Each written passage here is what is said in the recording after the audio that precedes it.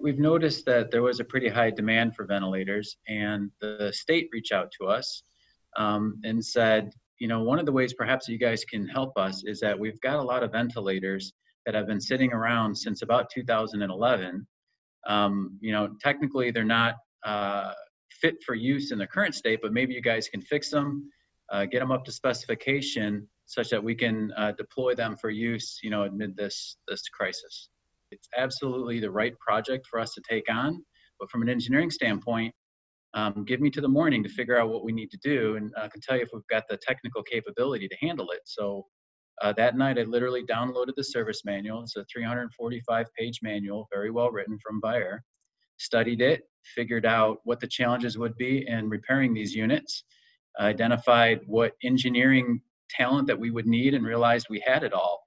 It wasn't that different than what we do for fuel cells. We're averaging about 100 ventilators a day, being able to refurb, refresh, validate, run them on a durability test, pack them back up, and send them to the hospital such that they're ready for use right when they pull them out of the box.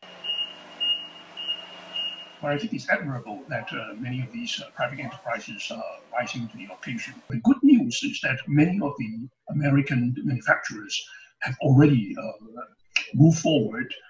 Certainly the apparel manufacturers were the first one, because they could make masks, they could make protective gear, and now with some of the manufacturers like automobile are trying to also adjust their production equipment to make ventilators.